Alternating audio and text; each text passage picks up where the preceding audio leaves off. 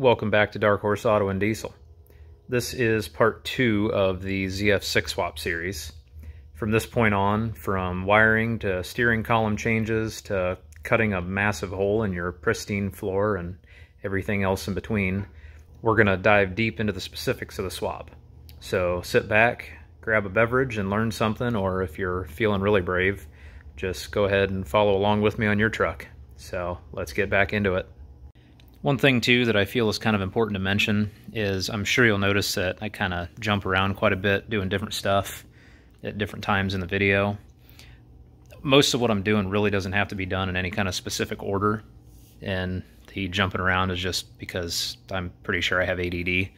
So you can follow along if you want, or you can watch the whole thing and just kind of pick and choose where and when you want to do the different parts. But so just know that. Now that we got the slush box out of the way, we can move on to step 2 of the ZF6 swap. So now what we're going to need to do is take the automatic flex plate off and the spacer here, the aluminum spacer. And these bolts here are 18 millimeter. Now that the bolts and that big washer thing there is out of the way, we can go ahead and remove the flex plate. It's not very heavy. And then also the spacer here, that needs to come off the back of the block as well, because the flywheel gets bolted directly to the crankshaft. Now to get the spacer off, you may need to do a little bit of prying. If you do, be very, very gentle with it, because right behind that is your rear main. You don't want to damage that, because otherwise you'll be replacing that as well. Next, we can get our spacer plate off of there, and if yours still exists, it might have these little, I don't know what they are, holder on or clip thingies. Just get behind them with a little screwdriver or something and get them out to where you can get a bigger pry bar under them. I'm going to be careful with mine because I'd like to reuse them when I put the thin plate on for the manual. And watch it when you get to the end, because they tend to go flying off once you hit the end of the dowel pin here. Yeah, like that. And you'll probably lose it. Great, now I gotta find that. Oh, there it is. Now we can go ahead and just work it off of the dowels there. Gentle prying is allowed if needed. And then once you get it out to the end, it just slides right off of there. So what we're going to do in this part here to start with is we're going to remove most of the interior here, the front seats anyway. Now, if you have a regular cab, obviously you're removing pretty much the whole thing. You don't necessarily have to remove the seats, but you might as well, because otherwise you're going to be fighting around them, because we have to cut a hole right there.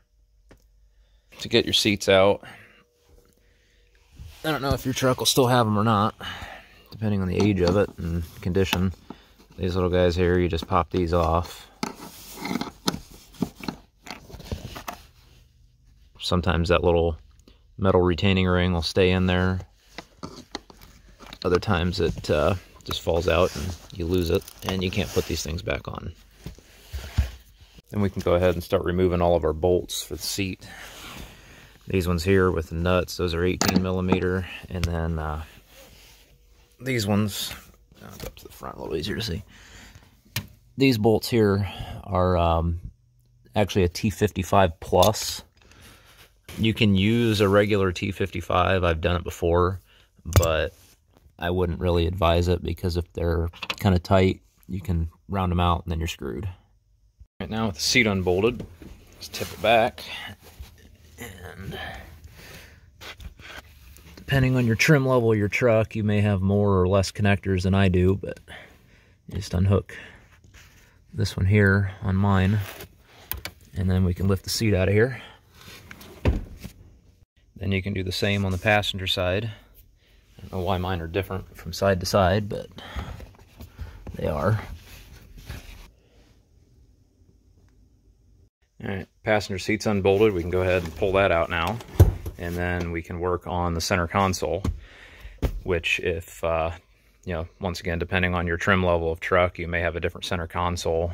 This type here, you have to pull the 2 front seats out before you can get it out. But there's some other ones that just have the captain's chairs and just a single center console that's just screwed down to the floor. I believe there's 4 screws to hold that in, 4 or 6, something like that, down at the very bottom of it. Then that just lifts out, which if you want, you can take that out before the seats if you have that style. Then for the center console, there's a Torx bolt there and another 18mm there, and it should lift out. Yep, those last 2 bolts are bolt and nut, and then this thing is loose, and you can pull it on out. And now you get a treasure hunt. You get to find the most disgusting change you'll ever see, probably $10 worth of it, and about 35 French fries. That is much better. So now we're going to need to take the carpet back. You don't need to take it completely out, but we do need to at least roll it back part way so we can get up into here and do some work. And to do that, you need to take these trim pieces off. One on the other side too. And to do that, you just get up underneath it and just gently pry up on it. And hopefully it comes out without breaking all your little clips.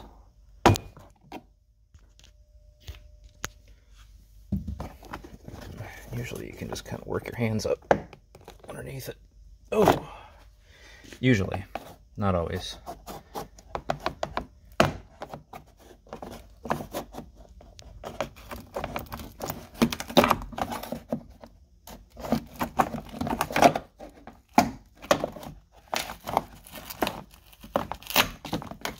If it's being stubborn, don't pull on one side too much, because you will end up breaking this plastic.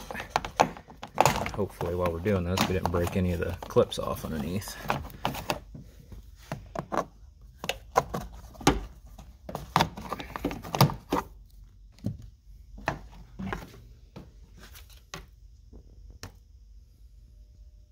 Cool. They actually all came out with it too. A lot of times these metal, oh, nope. Sometimes the metal clips will get stuck in there. You do that on both sides. Then you need to pop these kick panels out. And to do that, there's just one little push pin up here.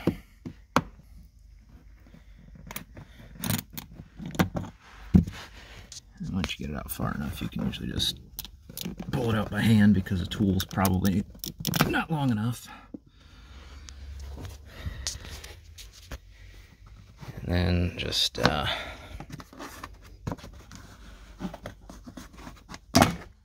pull it out. It's got 2 clips there that clip into there. Do the same on the driver's side. That pin there, and then that just pulls right out. I don't know if all the trucks have these, but mine does. There's 2 of these little doohickeys here. There's one over there on the driver's side that I already got out. But you just take a Phillips head screwdriver and, well, maybe thread it up. There it goes. And then now we can go ahead and start pulling our carpet back. I don't think I need to show you how to do that. You can probably figure that part out. And now if you're switching to a manual shift 4x4 like I am, you can go ahead and remove, mine only had 2 screws in it, right there and there. Take them screws out, and then you can pry that piece out of there, that plate. Obviously, if you're 2-wheel drive or already have a manual shift, or you're keeping the electronic shift, you don't have to do anything with this plate.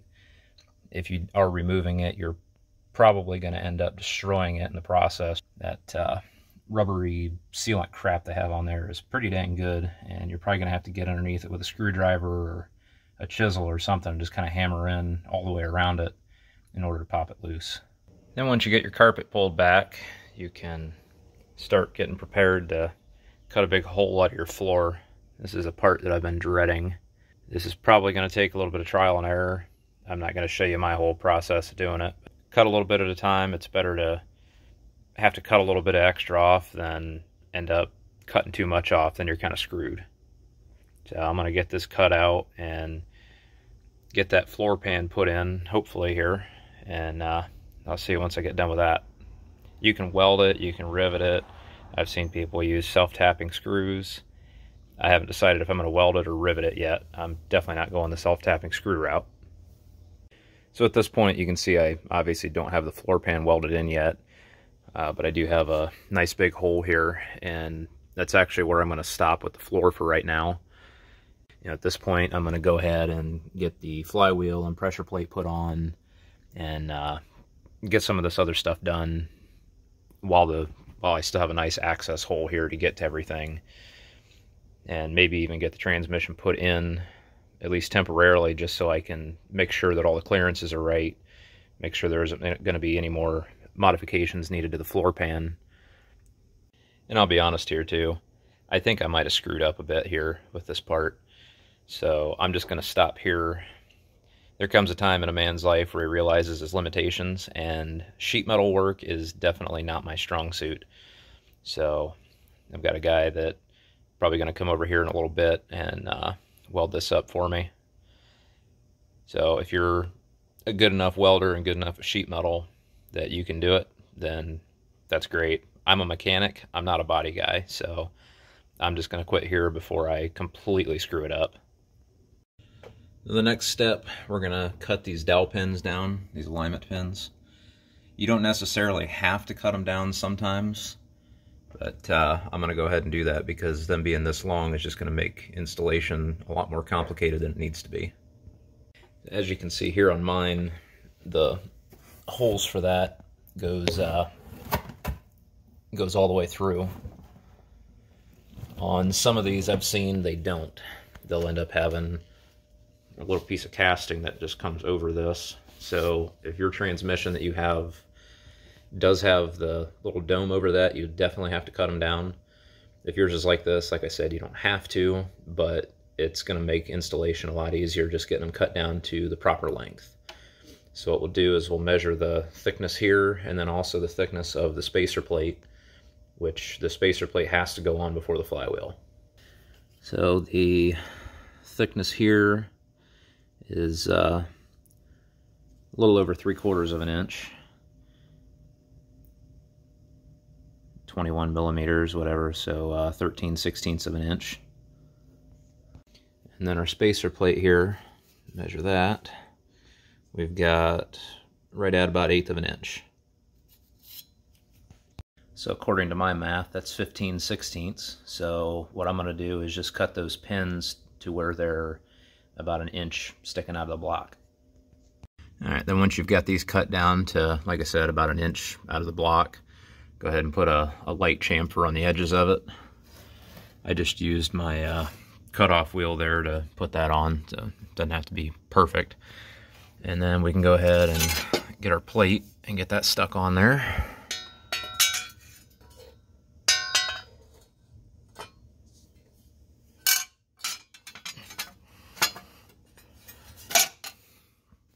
And then if you were able to keep these, if you didn't lose them, we can go ahead and put these on to help hold this little plate on.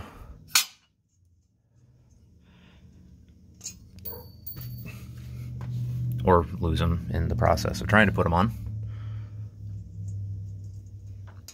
They're a pretty snug fit on there. And a little trick to getting these on, a 11 millimeter deep well seems to fit just perfectly on those, and then you can just kind of tap it on there with a hammer. Once you get it over the edge, you can just go ahead and push it the rest of the way on. And when you put them on, you see they're somewhat directional. The little fingers should be sticking towards you. Otherwise, you probably won't even be able to get it on. If you broke those or lost those, it's really not a big deal. They're not really critical. They're just more or less an assembly aid. So if you don't have them, don't worry about buying any. Just leave them go. So now we're just about ready to put our flywheel on. But before you do that, I've got a little recommendation here for you. The factory uses a pilot bearing, which is just a sealed lubricated bearing, needle bearing or roller bearing, whatever. Very prone to failure, and when they do, they chew up your input shaft on your transmission.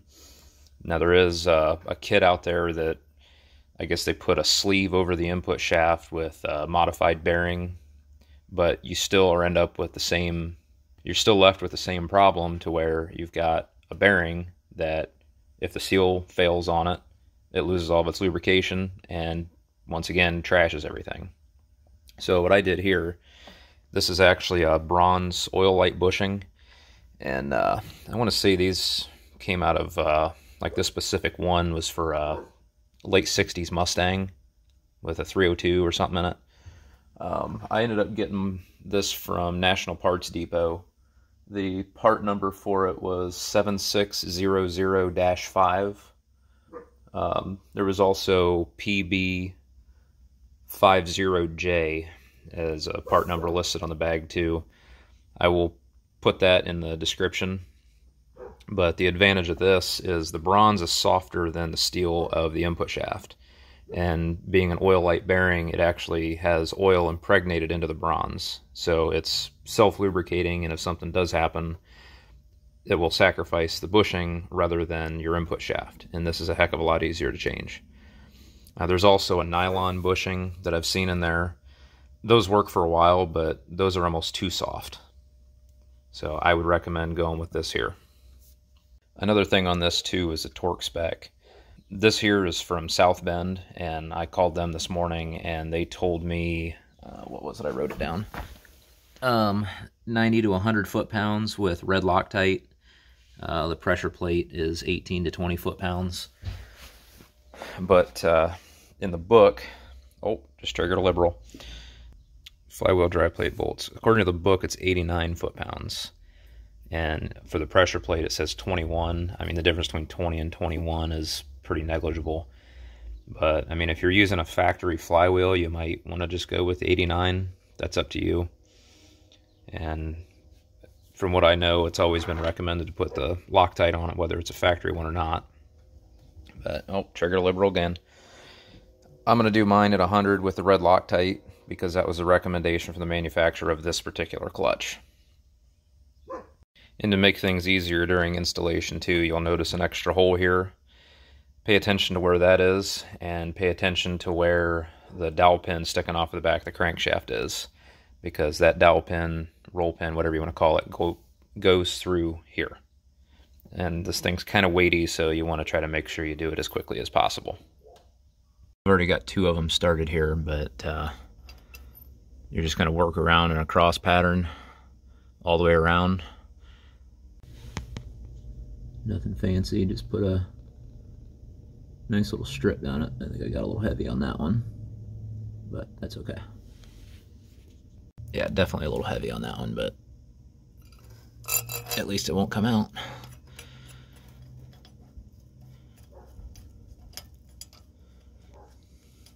And you'll have to figure out a way to keep the engine from spinning while you're torquing these down, and I just took and jammed a pry bar in there. Seems to work pretty well.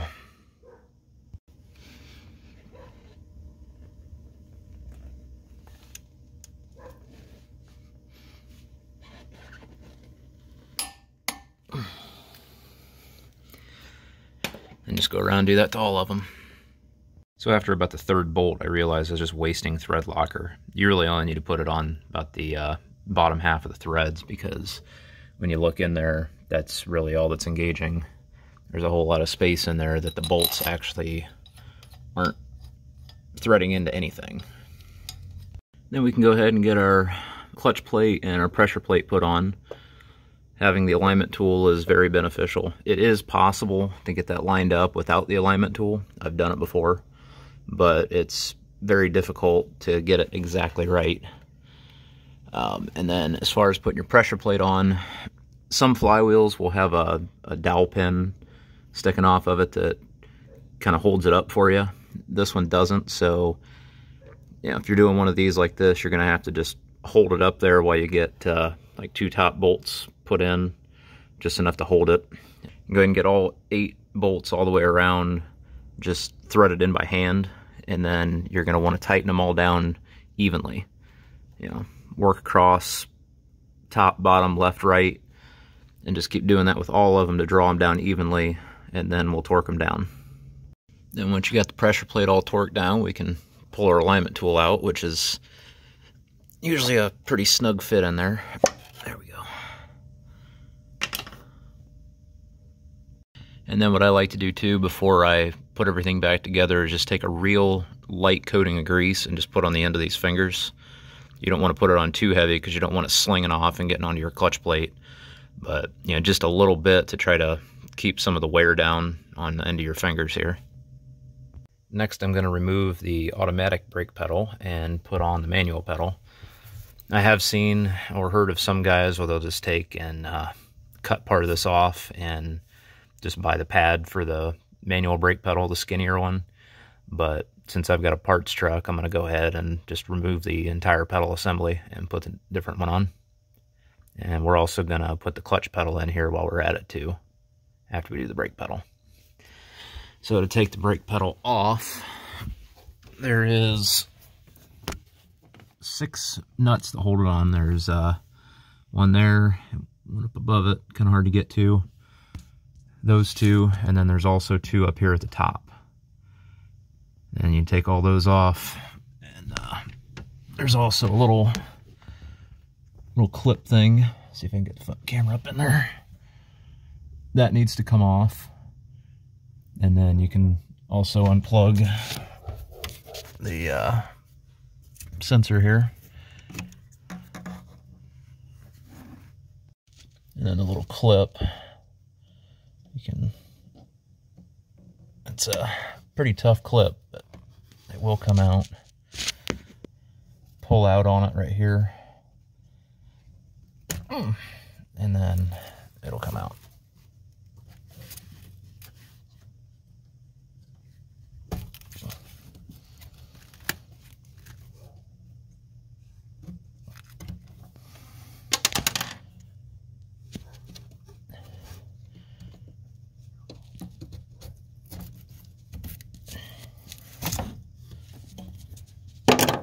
Alright, now we take the nuts off, and those are 13 millimeter. Once you've got all the nuts loose inside, you can come out here and take your master cylinder and hydro boost assembly and just kind of pull it towards the front of the truck a little bit. And then come back inside. You should be able to just pull it out of there.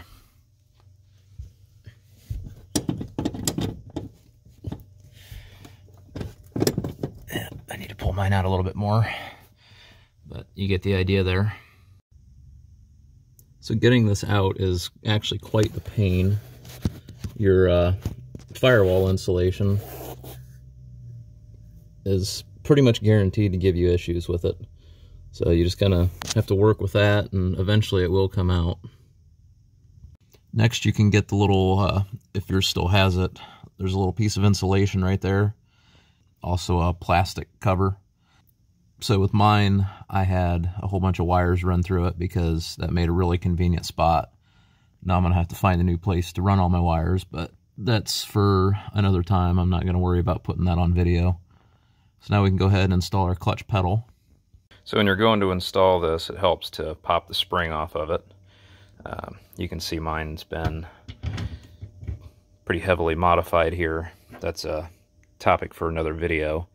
Basically, the factory setup on it, if you don't know, is just a little crap plastic bushing that sticks off, or little pin that sticks off here with this crappy little plastic bushing that they constantly break. So I've fixed that design with oil light bearings. This is going to be pretty difficult for me to do one-handed, but you can see there's 2 studs there that goes through the top of the pedal, and then the 2 bolts go through there, and then you'll attach them on the underneath the hood, and all of those are 13 millimeter. So if you have gauges and you had everything nicely tucked up in there up above the PCM, you're going to have to redo all that, so that's going to be fun. And also the shift cable here for the automatic's going to have to go, and I might just go ahead and pull the PCM out too while I'm at it, just to be able to get that clutch pedal up in there. We'll see about the PCM, but this cable here is going to have to go, so we'll go through that next. So to remove the linkage, you need to come right there, and that just pops off of there. then that piece will slide to the right of the screen here, be towards the firewall of the truck. Then come down here and just work that grommet loose and push it down through the floor.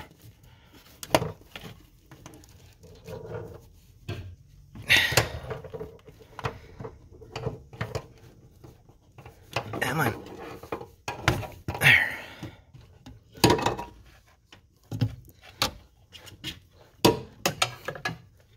Yeah, it's hooked on something underneath. All right. I see what the problem was there. Then just pull it on through.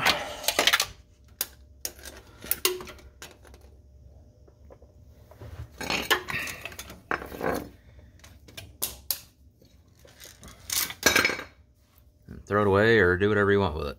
All right, then once you've struggled for another 10 minutes, said every cuss word in the book and maybe even made up a few new ones, you should be able to get it up in there and get your nuts loosely threaded on the inside and then also on the outside.